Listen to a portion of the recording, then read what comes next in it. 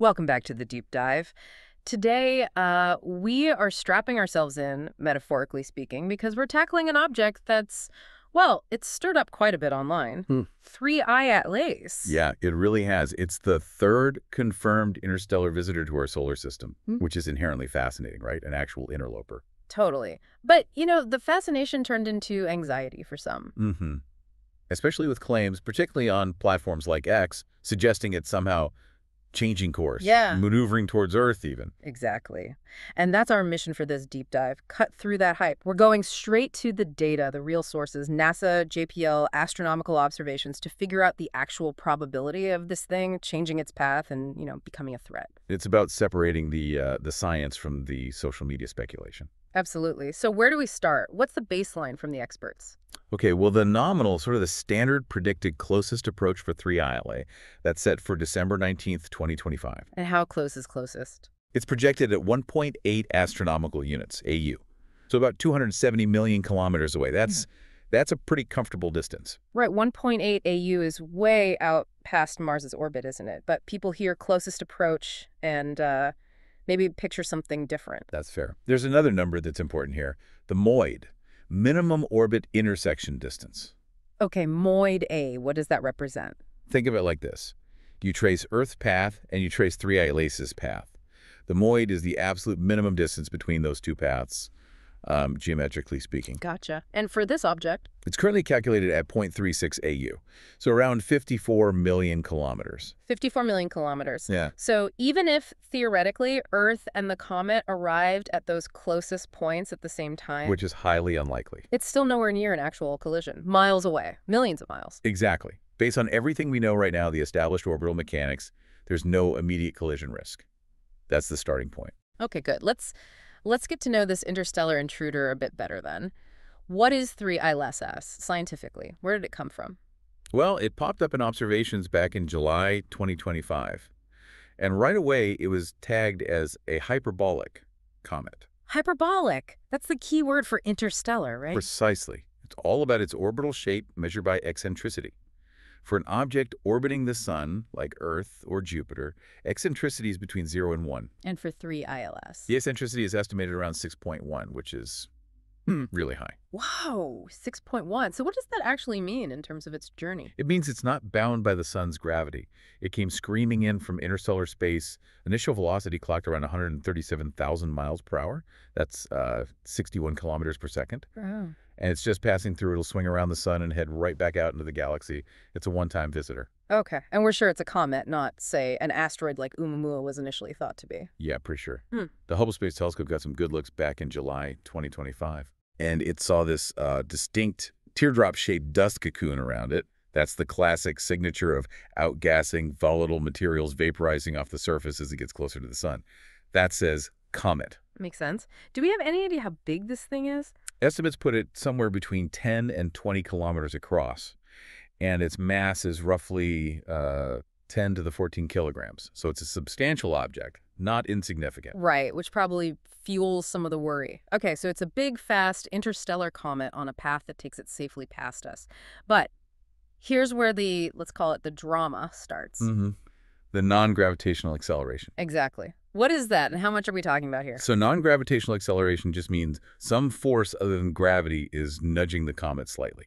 Almost always with comets, the outgassing we just mentioned, the gas escaping acts like tiny, weak rocket thrusters. Okay, like Newton's third law in action. Yep. And the measured acceleration for 3I Atlays is about 5.85 times 10 to the minus 5 AU per day squared. Okay, that number doesn't immediately paint a picture for me. Can you translate that? Sure. It works out to an incredibly small push, about 0.023 centimeters per second squared per day. 0.023 centimeters per second per day. That's minuscule. It really is. It's like, imagine the force needed to accelerate something by the width of a human hair over the course of maybe an hour or two. It's tiny, but because space is frictionless, even that tiny push, sustained over time, can be measured. Right. But some people, maybe following specific accounts online, like one called @3iAtlas Exposed on X, Uh-huh. they're taking that tiny, tiny acceleration and claiming it adds up to a huge course change. They're saying it shifts the closest approach from that safe 1.8 AU down to 1.33 AU. That's a difference of almost 70 million kilometers. Yeah, that's a massive leap in interpretation. And they're attributing this to 7 jets firing. Right. And that phrasing, jets firing, sounds very deliberate, very controlled. Like engines? Exactly. But Yeah. what do astronomers actually see? They see multiple streams of material coming off the comet, which could be interpreted as jets. But this is entirely consistent with uneven heating and outgassing from different spots on the comet's nucleus as it rotates and gets hit by sunlight. It's a totally natural cometary feature. So the jets are real in a sense, but they're just comet sweat, basically, not thrusters. That's a good way to put it. Comet sweat. Okay. And crucially, we've seen this before. Remember 2I Borisov, our second interstellar visitor. Vaguely.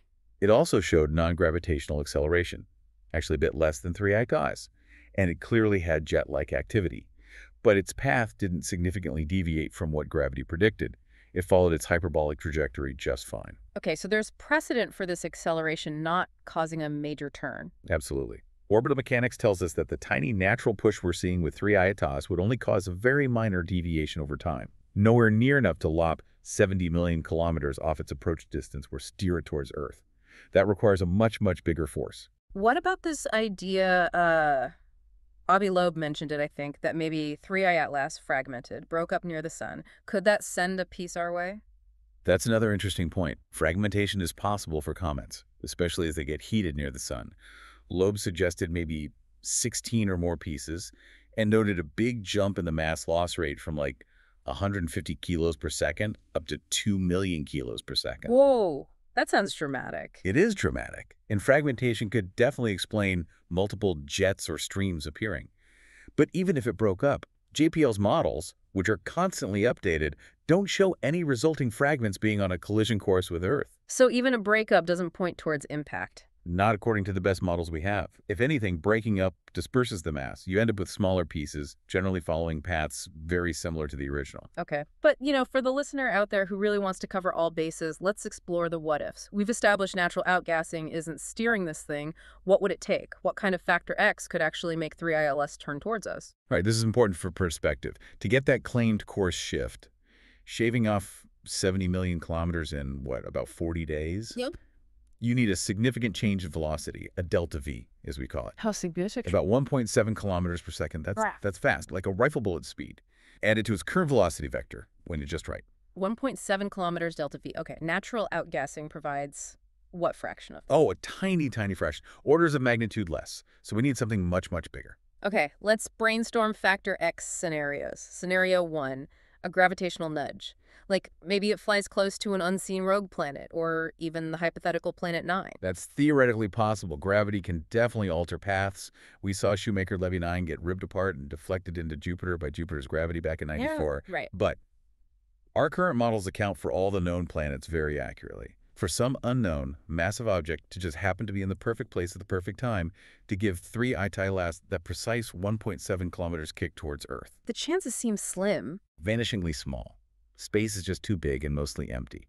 The odds of that kind of perfect gravitational alignment with an unseen body are way, way less than 1%. Probably much lower. Okay, scenario 2, the sci-fi option, it's aliens. It's an alien probe with actual engines. Chuckles lightly. The Umamoya special. Hmm. Well, if it were using propulsion to get that 1.7 kilometers delta V over 40 days, you would need a constant acceleration of about 0.00028 meters per second squared. How does that compare to the acceleration we actually see? It's more than 10 times stronger than the tiny 0.000023 millizadillas we measure from the natural outgassing. It'll be obvious. And have we seen any evidence, radio signals, heat signatures, anything SETI might pick up? Nope, zero evidence. Despite people like Avi Loeb keeping the hypothesis alive for interstellar objects in general, there's nothing specific to 3I Atlas suggesting artificial propulsion. So without proof, the probability here is incredibly low, less than 0.1%.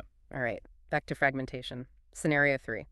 Maybe it breaks up and one piece gets a lucky kick just right. Okay, so let's say there's maybe a 10% chance the comet fragments significantly. Then one of those fragments would need to get a very specific vector towards Earth. Maybe from an uneven outgassing burst as it breaks off, or radiation pressure acting differently on it.